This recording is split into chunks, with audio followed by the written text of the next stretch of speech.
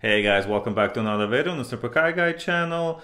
In the past I had reviewed the Foxwell NT604 and the Foxwell NT604 Elite scanners, which I liked very much as they offer a variety of functionality, but both could be considered a little bit pricey for the average car owner.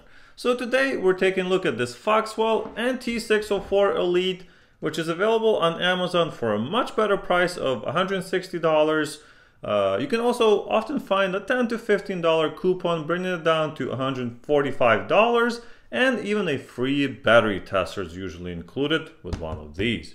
Check out the links in the description for current pricing and promotion, as the stuff changes all the time. So now let's just take a quick look and see what's included with the device. On the cover here we can see obviously the name, and it tells us how it's compatible with all makes.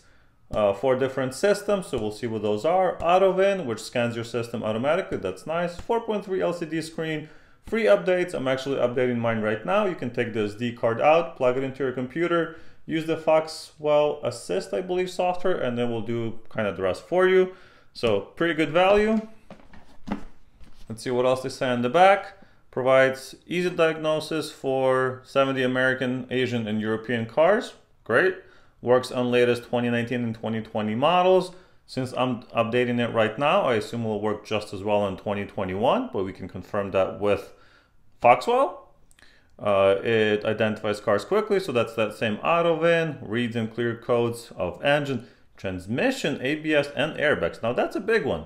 So not a lot of these will actually show you live data for transmission or ABS or airbags, so we're going to see how well that works.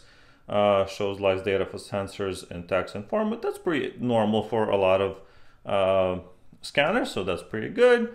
A few other items in here as well. So looks good so far, right? But this is the graphical stuff that they were talking about. You can graph the live data. Very nice. Let's open it up, see what's inside. All right, so here we have the actual device.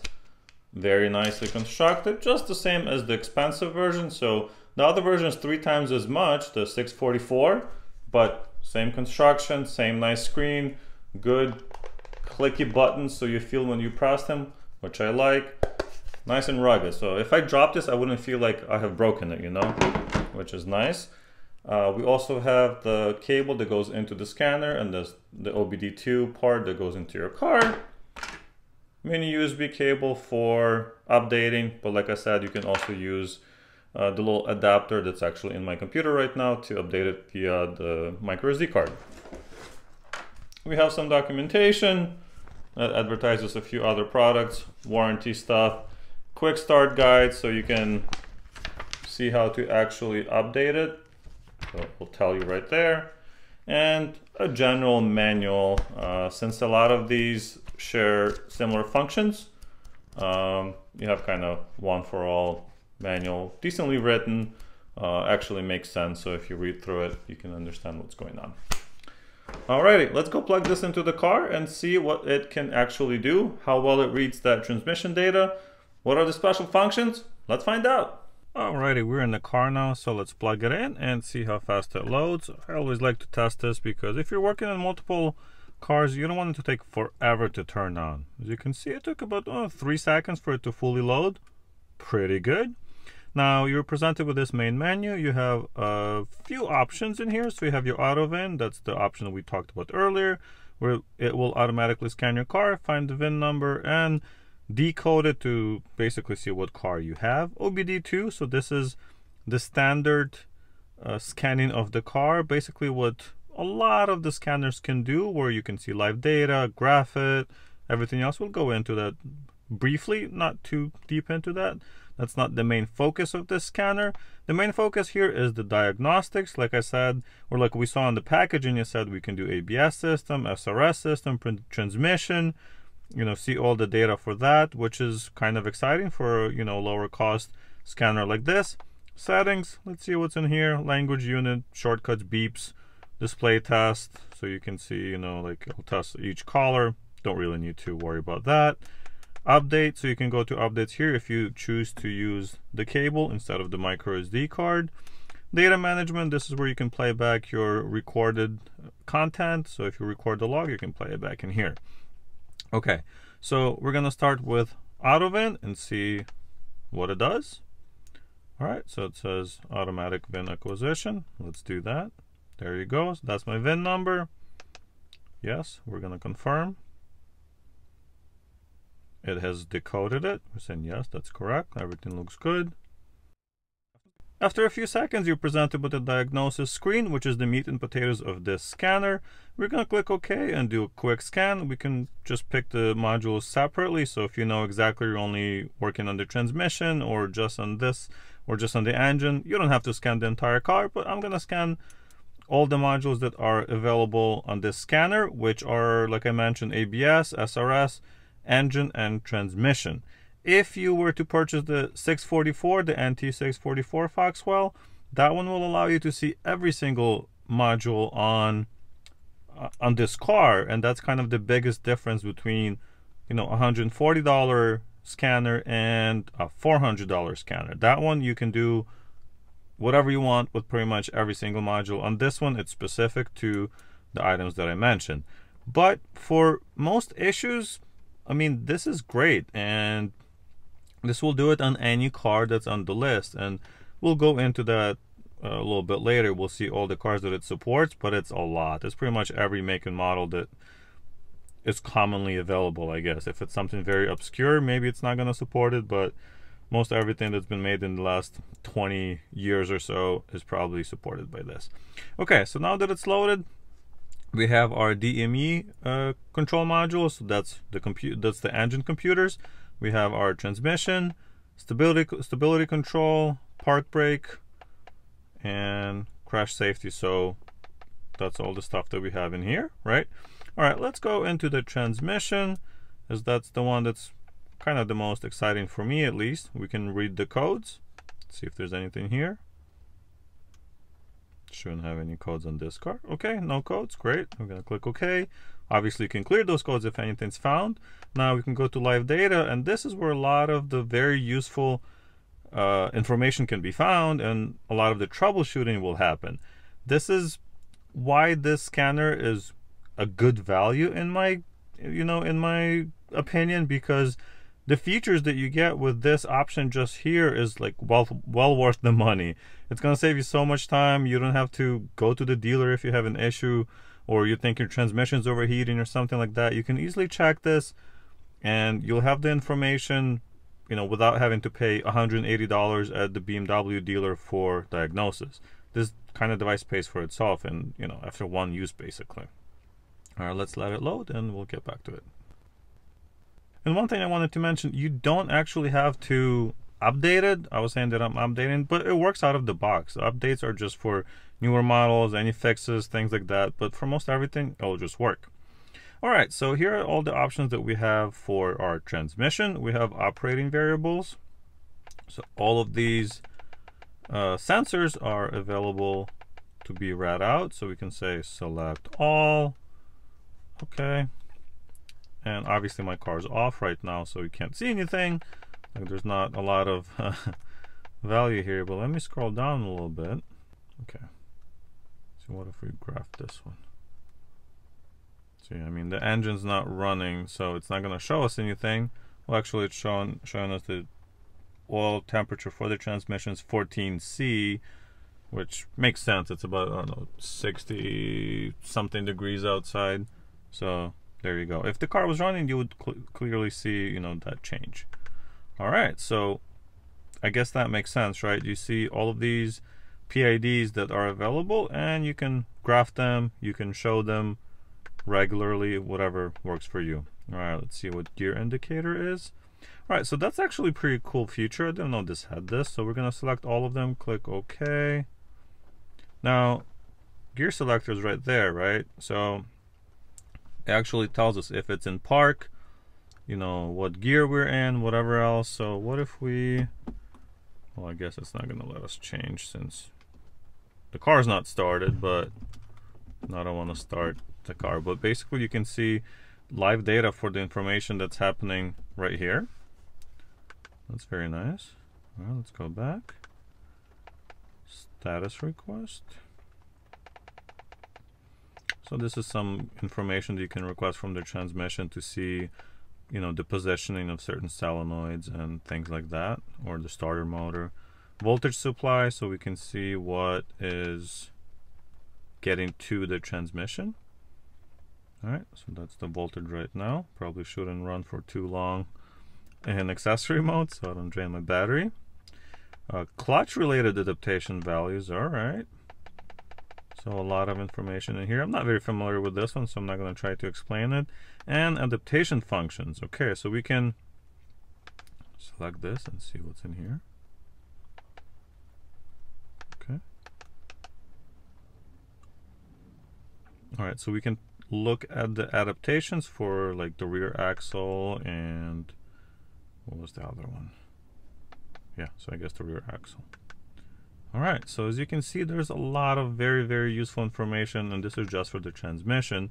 We can do the same thing for all the other modules that we have available in here. So if we go to, let's say, the engine module, let's see what kind of live data we can see in here. And honestly, this large screen works really well for stuff like this. Yes, the unit's a little bit bigger because of this, but it's so much easier to read. Unless you need a tiny thing for like a motorcycle or to hide it somewhere, why wouldn't you have one of these, right? Throw it in the trunk, keep it with you in case something happens. You can easily get back on the road. What are some of the negatives for this device? Well, you can't scan all of the modules like I mentioned earlier, but that's kind of expected. You know, unless you pay at least over $200, you're not gonna really be able to read all of the modules on every vehicle available. You might be able to get a scanner that only works for your specific car, but you know, it's not going to be reading a module for every single car. So, you know, for somebody that works on many cars, this is great without having to spend a lot of money. All right, let's see, diagnostics request. Okay, so we can see all of this information for the engine as well. Look at that, that's a lot of info. Even the Vanos position, the engine has to be running, obviously. But this is for a BMW, this stuff is so important. And you cannot see any of this information using the regular OBD2 functionality, right? Look at that, it's tons of live data that you can get from here. I'll scroll through it just in case people are interested. Some of this is available through OBD2, like regular live data, but definitely not everything. All right, let's see. Engine oil temperature. It should show us even. There you go. So 13.5 Celsius. And you can select all of them at once. It's just, you know, going to be a little bit more difficult to see. And it's graphable as well. We can clear and read codes, obviously. All right, so I think you get the idea of what each of these modules will do for you. Let's go back to the main menu, and we'll just quickly take a look at the general OBD2 functionality. All right, we're back at the main menu, and what you just saw was actually this. So if you go to diagnostics, this is where it automatically selected our car and took me to the correct region and make and model of the car. But let's take a look at what the scanner supports. So we have Chrysler and Ford for America, Asia, and do understand that I haven't actually updated or installed all of the cars on mine because I don't work with a lot of them. So check the list on the website just to make sure, you know, the car that you need is included. So these are all the Asian cars. Here's some of the China stuff. I removed a lot of these when I was updating just because I will never work on them. Some of the European cars. I guess I'll include a tiny little clip in here to show you all the ones that you are available to install or update.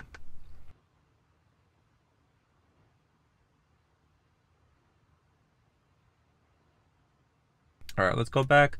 And the last thing I wanted to show you is the OBD2.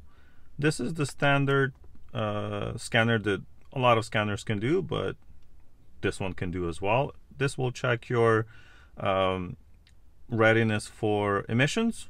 So we see no codes, monitor is not available, R3, monitor is okay, 8, and if you have in conclusion or whatever it's called, that means you have to keep driving the car for like 15-20 minutes before it's available. All right, that's cool. So now it's going to select the protocol that works for this car and then scan it. All right, now we're in. So we can read the general, not car specific, but general codes through here. We can look at the system status. So that was the same screen we just saw. We can erase the general codes, see live data. I'll go back to that in a second.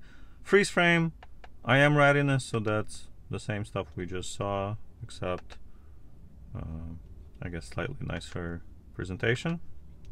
Onboard monitoring test, component test, vehicle information. So you have a decent amount. We actually have DTC lookup, which is nice. You can look up the general code and see what they mean.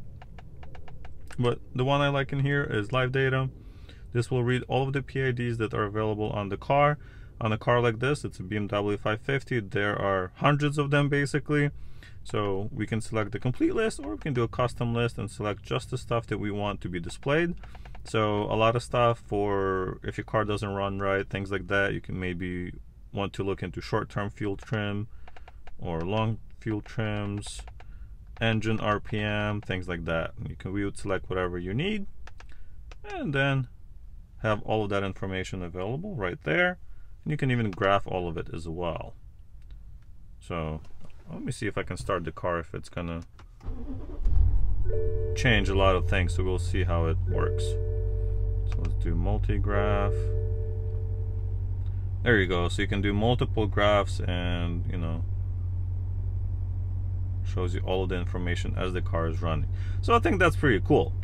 All right, we can exit out of all of this.